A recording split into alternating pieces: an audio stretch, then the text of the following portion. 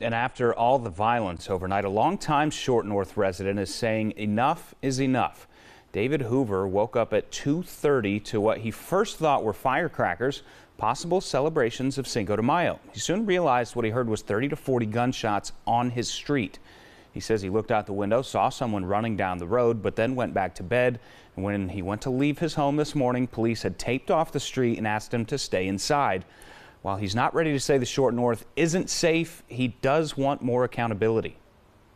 I think it's overstepping and to say it's not a safe place to be. Any place at the wrong time anymore could potentially not be safe. There's a lot of crazy people out with guns now. But I would really like a more vocal mayor, a more vocal and engaged police chief, frankly, and it's infuriating. I don't see anything happening. We'll continue to follow the shooting investigations on air and online. For all the very latest information, just visit our website, NBC4i.com.